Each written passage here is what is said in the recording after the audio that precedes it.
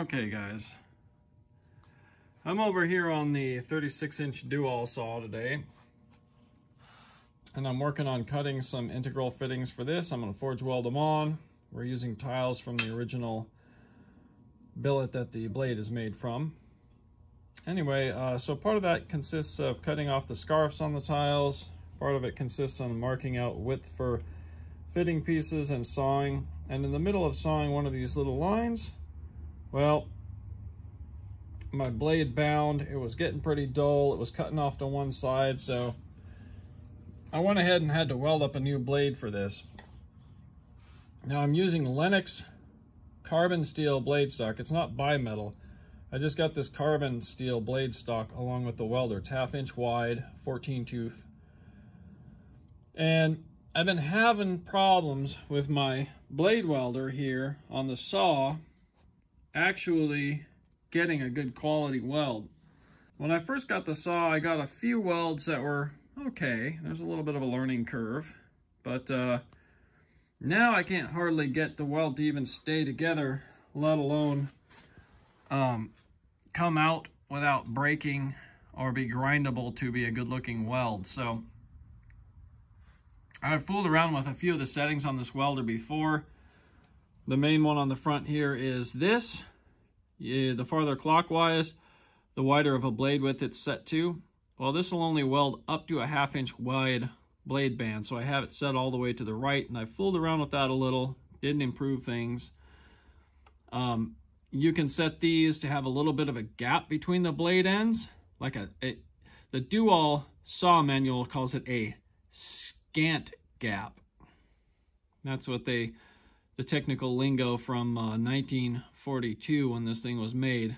Well, I played with that, didn't do any good anyway. And it was, welding, trying to do something. It just wouldn't really bond the blade. I would say it looked like the weld kind of burned out, like the blade just burned back a little bit on both sides from being a weld. So I went to good old vintagemachinery.com.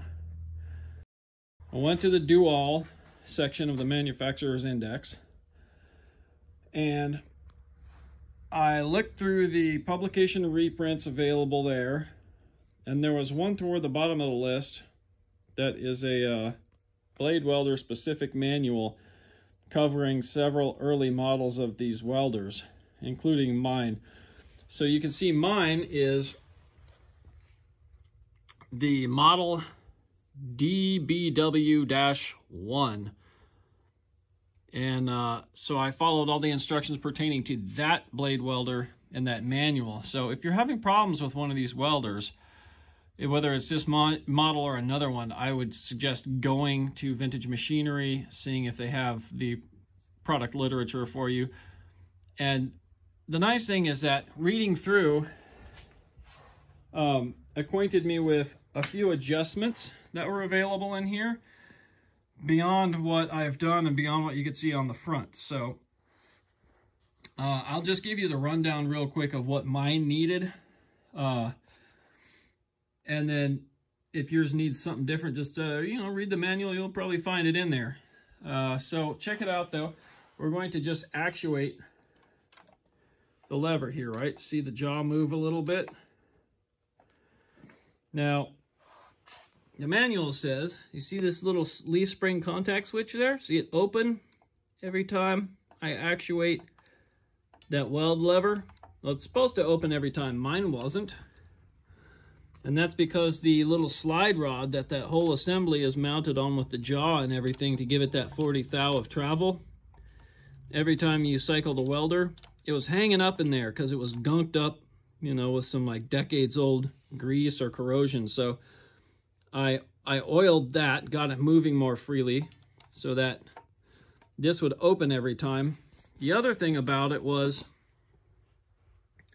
it wasn't opening the correct amount. So the blade welder manual was kind enough to tell me roughly what this gap should be. Watch. See that open up? It said it should be from 1/32 to 3/64. So I just sort of calculated that at, roughly transposed it to 30 thou to 45 thou. And it was open quite a bit wider than 45 thou.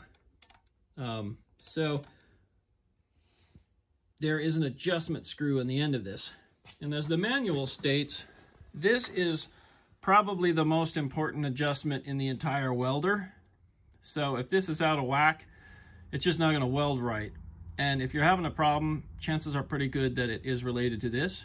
So there's an Allen screw down in here on the end of this rod, and that just adjusts how far out the rod will actuate the switch to be open. So, and that affects the timing of the weld, how long the weld stays, the welding current actually stays running to the blade with tension on it before the cycle ends and the welding current is automatically shut off. And mine wasn't getting enough welding time, so it would start to spark, but it wouldn't get any time with current fused together to actually complete the weld. So I was able to actually adjust this tighter, in my case, about a quarter turn, to where the gap on this when open was smaller. And so I had longer weld time and a bigger flash to grind off after welding. Tried that, first weld on a new blade, boom, perfect. The other thing that the manual told me that I hadn't been super aware of was you wanted to press the lever, hold it down, you know, at least for 5 seconds until this thing is done welding and the blade has cooled off a little bit, you know, maybe 7 or 8 seconds. And then you can either let off of this, but what you really should do is while you're still holding this down, loosen one of these instead, so that you're not like scoring any of the jaws here by this being like forced to slide back on the blade when you let the tension up. So I did that. And then the proper thing to do for annealing is to take it out from deep in the jaws against this ledge where you had it for welding, pull it forward so that the teeth are just sticking out past the edge of the fronts of the jaws in the wide part of the gap, reclamp it there, and then cycle the anneal button, you know, first to an orange, then to a low red, then, you know, maybe to some 600, 700, 800 degree temper heats real quick. Just bump the button, take it out and grind it off. And I actually found that it annealed more evenly and controllably out here at the end of the jaw. So that was pretty nice too. So now I'm pretty stoked on this old welder again, and I'm back in business sawing parts instead of fixing the saw or ordering a blade from my blade welding supply. Anyway, thought you all might like to kind of see that, and maybe it'll help somebody who has one of these old welders and it's just not working like they think it ought to. Cheers.